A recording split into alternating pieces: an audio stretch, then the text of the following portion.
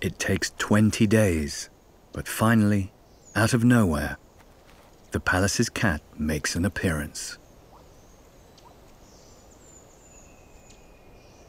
Wow, look at him.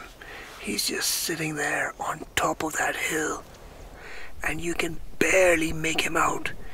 He's got these rounded ears that lie flat on the side of his head, and that's one of his most distinguishing features.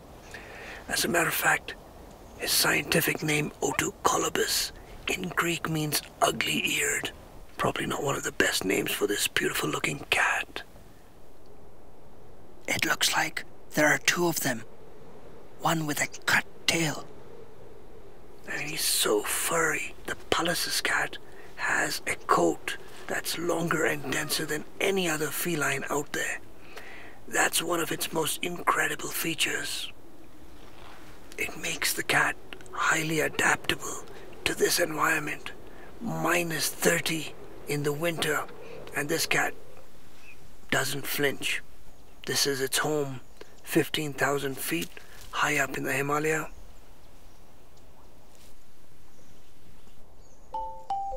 All of a sudden, something triggers the attention of the Pallas's cat.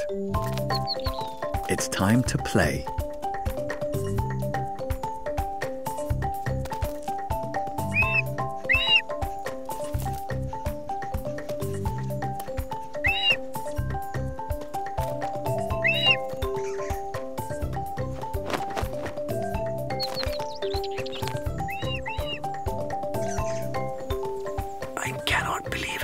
I've just seen and filmed one of India's most incredible small cats.